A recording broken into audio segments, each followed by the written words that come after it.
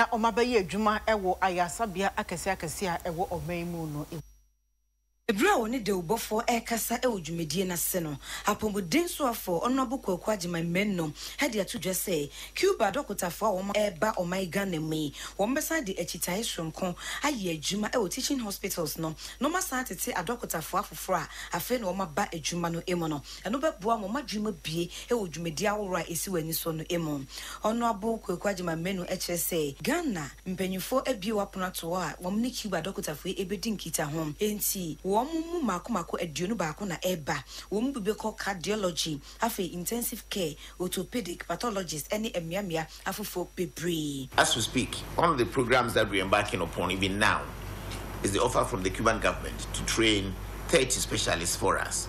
So we've just sent memos around the teaching hospitals for them to select a few in some areas that we have found wanting to go and train and come back. We also take their credentials through our Medical and Dental Council for registration.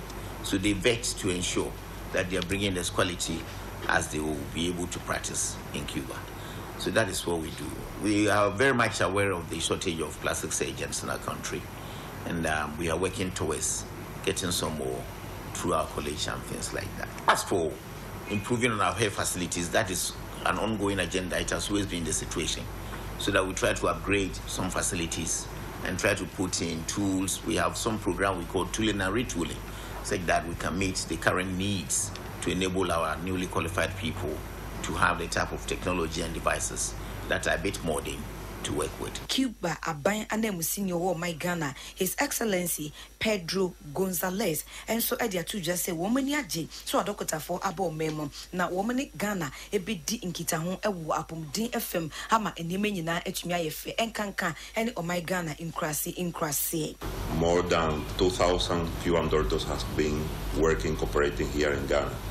Most of them working precisely in the rural areas. It has been a very important experience for Cubans and for Ghana, because the way we consider we are doing things the correct way.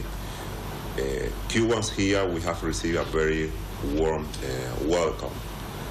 Cuban doctor has demonstrated the preparation that they have.